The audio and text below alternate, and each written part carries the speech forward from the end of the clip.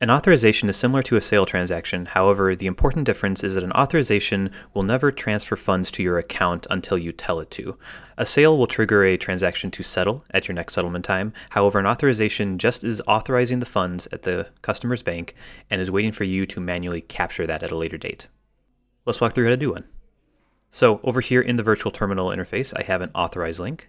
When I click that, I'm taken to a form that is very similar to the sale form. Actually, it's exactly the same. So what I can do is enter my customer's information. I'm going to enter a very basic transaction. We're going to authorize $20. So now that I have the required field set up, and I'll provide a CVV in addition.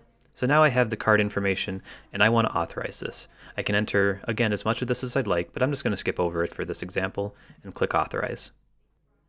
I'm taken to the transaction successful screen, very similar to when I run a sale. However, I see up here in the transaction type it says card authorization and the amount of $20. So I have all my transaction information here, as well as a transaction ID. I'm going to copy this because I will need it for later.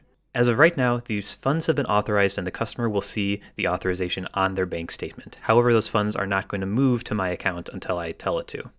So in order to do that, I need to go to the capture page. On the capture page, we ask for a transaction ID and an amount. If you have the transaction ID, you can paste it right here.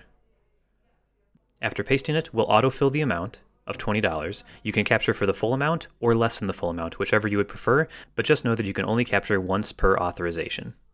However, if I don't know the transaction ID, I can click this magnifying glass here, and I'm taken to my reports page.